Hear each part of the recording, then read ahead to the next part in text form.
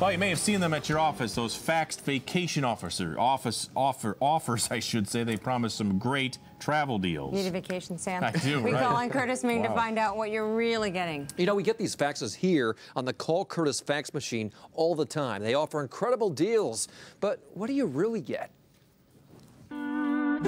Wanting to return to Hawaii, where they were married 6 years ago. We ran away to Hawaii together, toes in the sand. Jessica Crone and her husband jumped when this fax showed up at her job, offering 8 days, 7 nights at a luxury condo resort for $199.98 per person, and it was buy one plane ticket, get companion airfare. And it was only going to cost $400, so I thought, great, this is perfect. She called the toll-free number and paid the $400 to the company. This trip voucher showed up in the mail. But look here, the voucher requires activation with another company, costing $70 more, which she paid. And more fine print, they'd have to pay $38.57 per night in room taxes.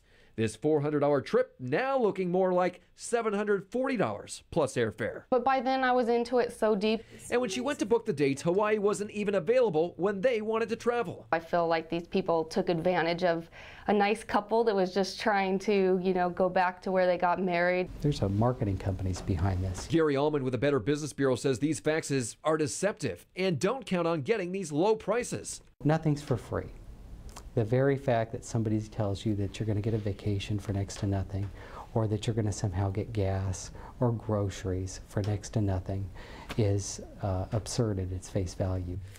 We reached out to all the companies involved and ended up getting a total of $70 refunded for this trip. Jessica wishing she never called after getting this fax. It's very upsetting that there's people out there doing this to others. All right, well, thinking she was still getting a deal, Jessica ended up using these same companies to book a trip to the Bahamas instead. Get this, the company booked her airfare through Orbitz.com. In order to sell travel in the state of California, you must be registered with the Attorney General. We found out only one out of these 4 companies is registered with the state. Okay, so what is the recourse? Is there anything? You know, if you're registered with the state, that's important because the state has a restitution fund that these travel agencies pay into. So if you have a problem with one of these travel agencies, you could then apply to get your money back through this restitution fund.